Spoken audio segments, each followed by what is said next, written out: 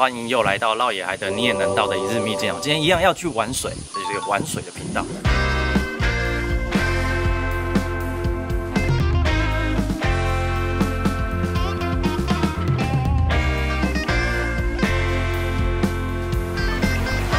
要回家了吗？拜拜。哇哦！今天要去的地方呢，我很喜欢，人很少，通常很少。然后其实我觉得它很棒。 你只要有一个高底盘的四驱车，就可以开到溪的旁边。可是很少人去，我也不知道为什么。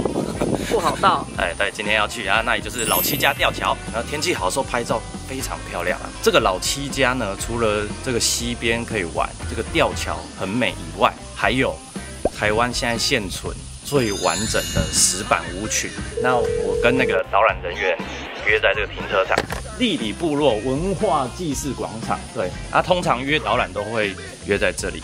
那他跟我说，我要买那个米酒跟槟榔才能上去。这辈子第一次买槟榔，就献给这次的。哦，要学习他们的仪式。对，要敬畏一下祖灵。然后今天还有约了一些朋友，因为要上去呢，你的车子要高一点。 哦，可以约他们的接驳啦，可是我们今天打算自己开自己的车上去，所以约了一些车子比较厉害的朋友。那我们本集呢，一样就是一个质感提升的画面，我们一样是用 Canon 的 EOS R8 来帮大家做4K 60帧的拍摄，它有 IS 防手震的镜头，照片每秒40张连拍，4K 60帧超取样录影。这次要用 EOS R8 拍出更多不同情境的画面。另外呢，上集我们使用相机的原色输出，是不是很棒啊？这一次使用 Canon 的 Log3的效果套路，这是比较一个进阶的拍摄的模式。然后这次也帮大家试试看玩看，拍出一些电影级的画面。走了。 这就是我们今天的得力卡伙伴 Katie 跟 Jenny。有没有发现我们今天一个 dress code 女子团体 I'm a Queen Cut， 怪怪的，而且你们没有讲好，都穿差不多。对啊，严氏夫妻，严氏夫妻，怎么来了一个礼服？严氏夫妻跟你给我出道的礼服。宇哥，哇，好开心哦！哦。 2台车，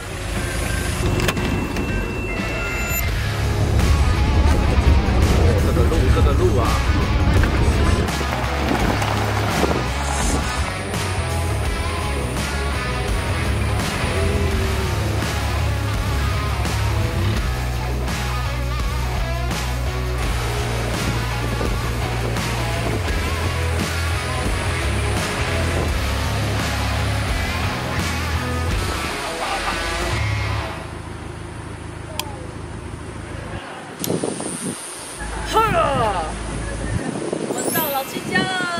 还没啊，吊桥而已。这个吊桥很漂亮，不管是从桥下看还是在桥上看，那这个吊桥都叫这个桥叫虹桥，栏杆是红的啊。大家好，好，是今天的那个导览员，叫淑美，大家都叫我陈老师啦。陈老师好，老师刚刚说这座桥啊，以前就分隔2个部落，这是丽里，然后那里是七家部落，这里会面的地方叫做什么？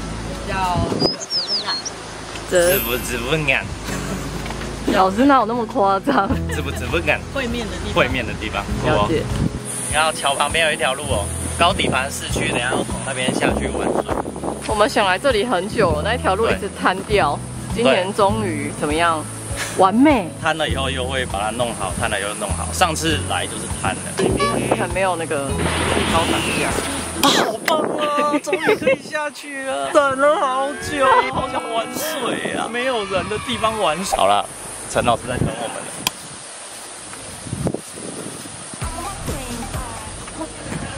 我们台湾组也有亚当跟夏娃怎么来的？太阳神下了2个蛋在陶瓮里面，所以你会看到太阳太阳陶瓮的意象，然后派百步蛇去守护。 所以百步蛇在我们这边，它是守护神。陶瓮里面孵出来的就是我们的祖先亚当和夏娃。现在老七佳吊桥这边了解一下这个桥的历史啊、典故，然后上面有一些题字。之后我们就要去石板屋。Go， 继续走喽。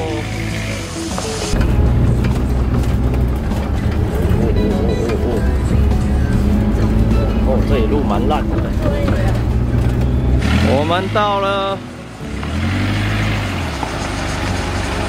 车子要停这里，来这里双证件检查。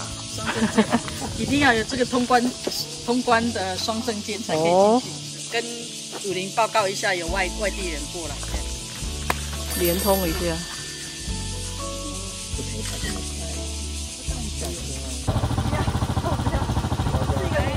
哦，开门了，到石板屋啦！村落的感觉就很有电影感哎。吼，很像有什么，像那个赛德克巴莱拿着长矛出来，或者猎枪哦，刚打猎回来那种。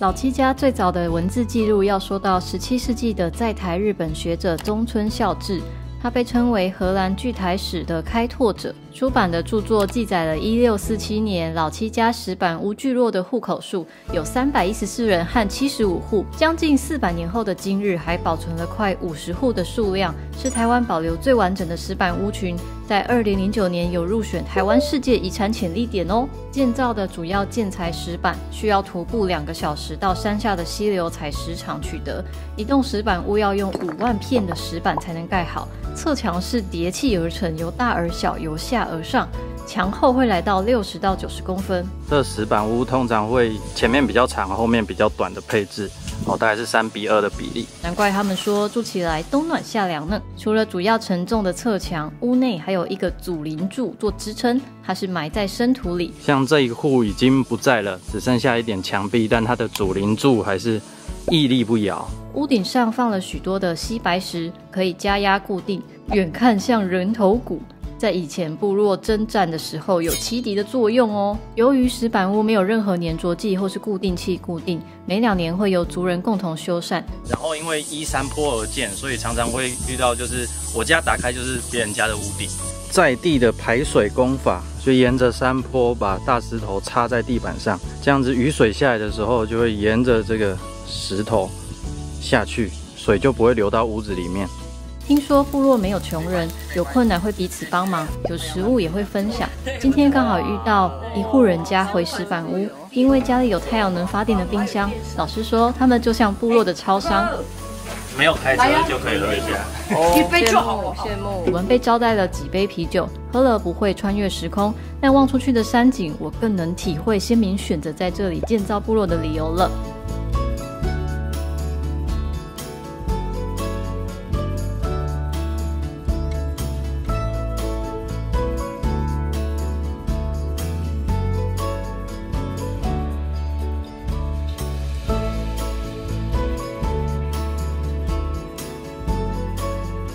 今天在部落用 EOS R8 拍摄，使用了比较进阶的 C-log 3的功能。拍摄的画面暂时会看起来灰阶，没有立体感，但是在后期进入电脑后置，因为有较高的动态范围，调色空间大，能调出不同的氛围风格。在官网就能下载 Canon Log 的 LUT 套件，再自己做其他的数值调整。今天老七家的电影级画面我拍得很有感觉，不过石板屋内完全仰赖窗户的散射光，天地壁都是深色建材，非常的暗。补上上课的照片，大家可以亲自来体验哦。我们上次使用 EOS R8 在鹿港旅游，在街道的低光源拍摄也显示得非常清楚，没有夜拍焦虑。这台还有具备先进的 EOS RAF 主体辨识跟自动追焦，不管我们在追动物、追人都很方便。那我们就要走了，我们去回到吊桥下面玩水。哦，好热，真想赶快泡水。黏黏的，我要洗去我身上的黏。我们回到老七家吊桥下玩水，这是我很喜欢的地方，时常假日来也遇不到什么人。桥的2边都有路可以下到溪边，不过市区高底盘的车才好走，其他不建议。老七家吊桥下方溪床宽阔，平时这里都算平静，除非遇到连续性的大雨才会危险。可以看到溪水附近草长得很长，停车的地方也有许多杂草，表示溪水的位置很久没有改变了。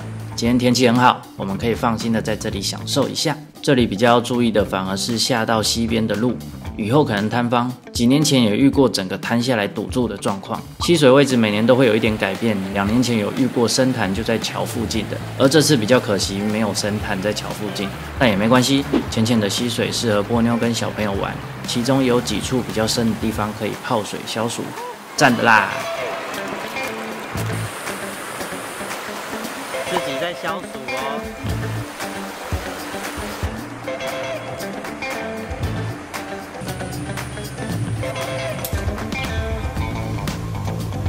降温。完成了今天为你呈现的那个是清爽健康做法，空心粉拌蔬菜拌虾仁沙拉。以上です。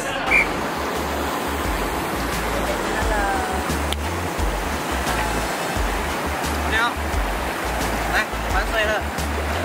这泳圈不会太小。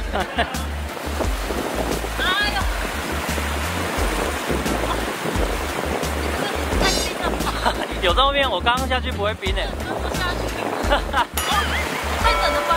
啊！太冷了吧？哦，这边就是这样子玩水就好。对啊。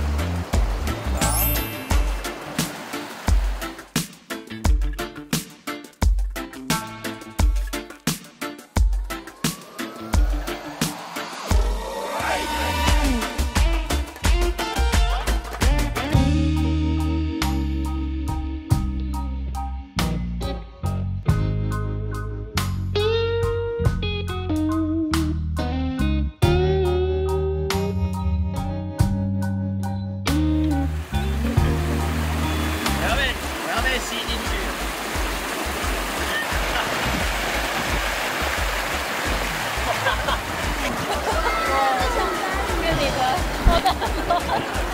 我们要慢动作，正常就好了。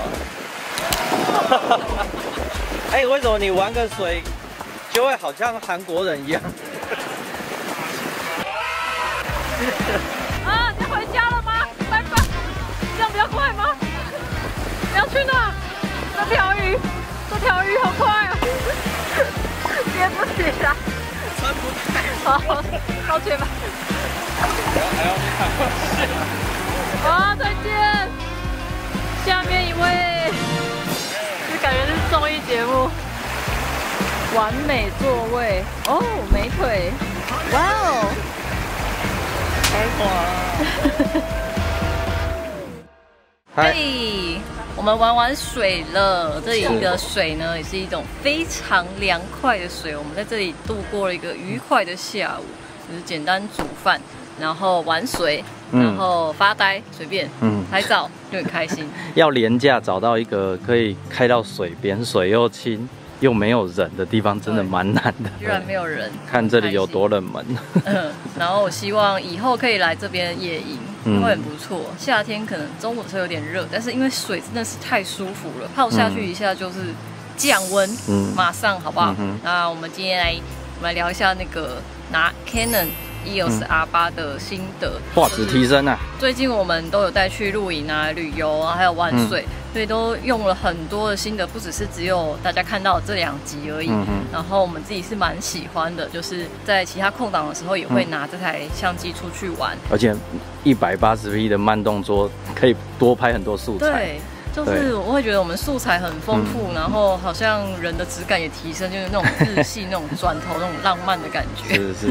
而我也很喜欢它这台相机，真的很轻，拍一整天拿下来，我也不会觉得手很酸或者有点太负担，就会很想要让我安排一次百岳行程，背着它上去试试看。真的，这很适合爬山啊，很轻啊。对焦也很智慧，就是不会有失焦的焦虑。然后我们在石板屋群的时候有用 Log 3拍摄。然后就是在套入大头滤镜，然后不知道大家觉得比较的话，觉得怎么样？看你是比较喜欢我们这种原色，现在是原色直出哦，其实也很不错了。但是如果你要更有风格的话，就是另外一种感觉。看你喜欢哪一种，你要不要留言跟我们分享一下？